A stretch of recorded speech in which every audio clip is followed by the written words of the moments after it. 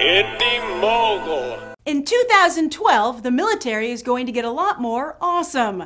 First up, Universal is sinking $200 million into a film version of the board game Battleship. And the movie is going to look amazing since as little of that money as possible has been spent on actors. Yes, Battleship will star Taylor Kitsch from Friday Night Lights and X-Men Origins Wolverine, Alexander Skarsgård from HBO's True Blood, supermodel Brooklyn Decker, and singing sensation Rihanna in her acting debut. Liam Neeson also stars in an effort to give the film some gravitas and legitimate badassery. Now, Battleship is about the Navy responding to an alien attack, without all the gritty, downer realism of the similarly plotted Battle Los Angeles. So the question is, do audiences like their military movies to keep it real or fantastic?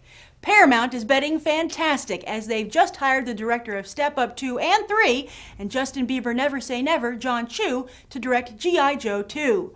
Chu's resume has nothing but dance movies, and none of them have performed particularly well at the box office. So what does he possibly have to offer the G.I. Joe franchise? Maybe because he's one of the few directors who gets Channing Tatum? But Tatum hasn't agreed to come back yet, and if he bails, who will want to take his place? Justin Bieber? Hey, Rihanna is starring in Battleship. So what do you think of this new direction for war movies? Do you prefer your war movies real or fantastic? And would you be willing to see either of these war movies? Write your thoughts down below.